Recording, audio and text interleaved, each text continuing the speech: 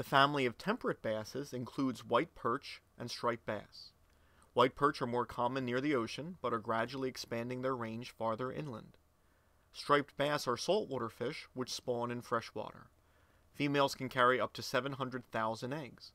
They migrate into both the Delaware and the Hudson, where they spawn between West Point and Kingston.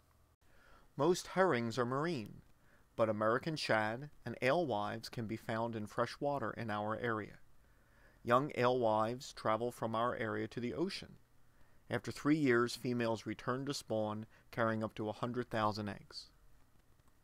American shad enter freshwater to spawn in spring, and their young migrate back to the ocean in their first autumn. In the ocean, they typically reach 2 to 3 pounds before returning.